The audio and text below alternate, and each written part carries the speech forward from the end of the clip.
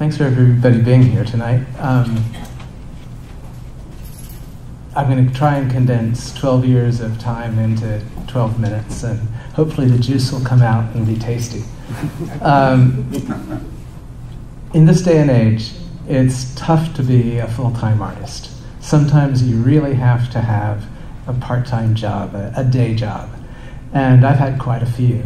A lot of them I've shared with my wife. We teamed up to be mural painters, and we worked for commercial projects and worked on some really big construction sites. And it was in those construction sites where I got the idea to paint contractors' plastic sheeting. I really loved the imagery because it reminded me of the old master paintings with big draperies of brocades and wonderful silks that were rendered in an incredible way. But here was this temporary throwaway plastic that was being used to protect new work from work that was still going on. And I just loved its reflective transparency and the forms that it would make. It was always billowing in the slightest breeze and always changing with its reflective surface. It sort of paralleled somehow what painting was to me. But it wasn't until I took this plastic material outdoors that the metaphor really compounded and became meaningful to me.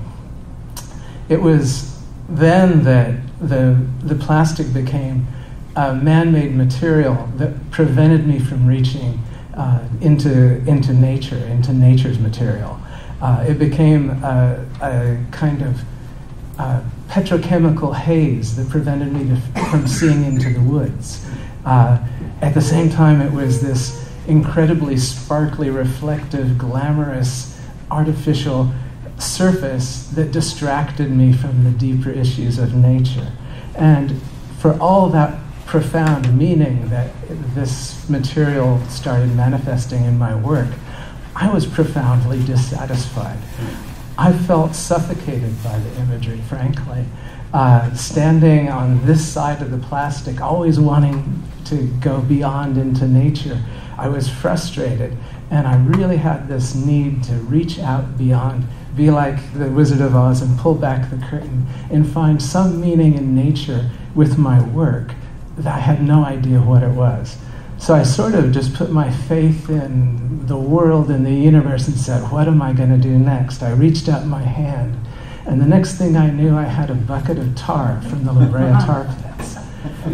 And the people at the Brea Tar Pits were so nice. I asked the Page Museum if I could take some home. They said, sure kid, just don't spill it on the way out. And then later, after they saw the results of my work, they called me the Tartist. Here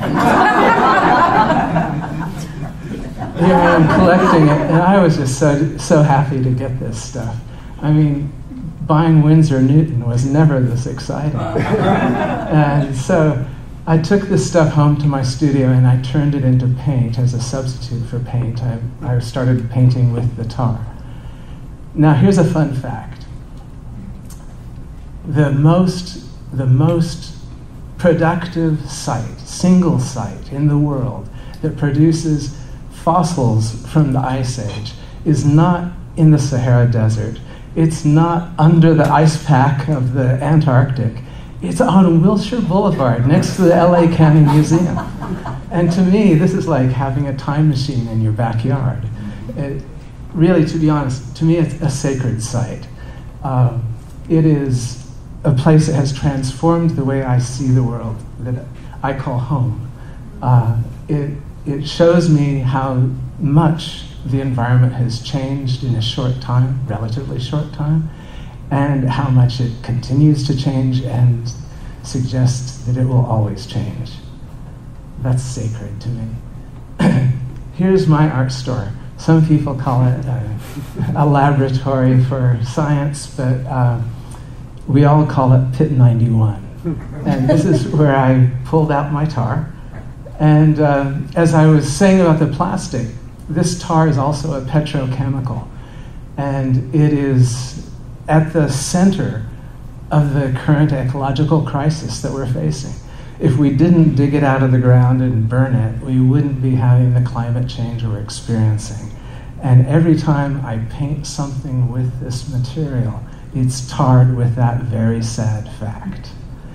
Also, but there's another side.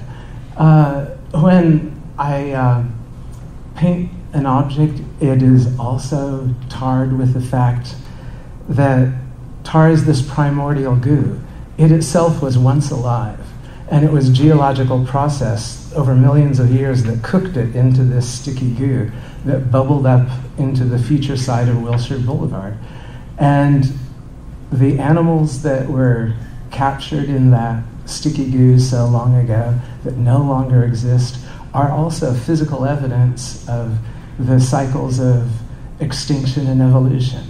And so that context, that framework, is something I couldn't buy at Blick Art Store, but I could get it at Pit 91. So here I am, I'm all set up with great ideas, but what am I going to do with this shit, right? So I had to figure out how to make it into paint. It's sort of based on the asphaltum that you use in printmaking. So I devised this simple composition. It was actually based on the inspiration of Galileo's drawings of the moons, but basically it's test strips. And I made every orb here that you see in a different recipe, a different technique. I was teaching myself how to paint with tar. I'll jump ahead for a moment just to show you this picture of something I'm just finishing. And this is a painting of the moon made in tar, painted on an antique mirror. It's called the reflector, because after all, the moon is a reflecting object. It doesn't have a light source. So the moon that you see here, the light bits are just the parts of the mirror that are showing through, and you can actually see yourself as the man in the moon. But I want to go back to my earlier process. In the beginning, I just made stains. I just let the tar, I'd lay down the panel on the ground so it's flat bed. I would just pour tar in water, let it mix, let it go wild. I didn't know what was going to happen. Like a Rorschach blot, I would look at this thing hanging on my wall and try and find animals in it. You can see there's the beginning of a rabbit forming here. And with a little bit of refinement, it became even more clear. Just so you understand my process, I'm using the tar almost like a scratch board. I'm using a very sharp instrument to scratch away the white lines, building the animal hair by hair in some cases. But the point I want to make here is that I was using the natural condition, the natural materiality of the tar to just let it do stuff and then say, and what's that?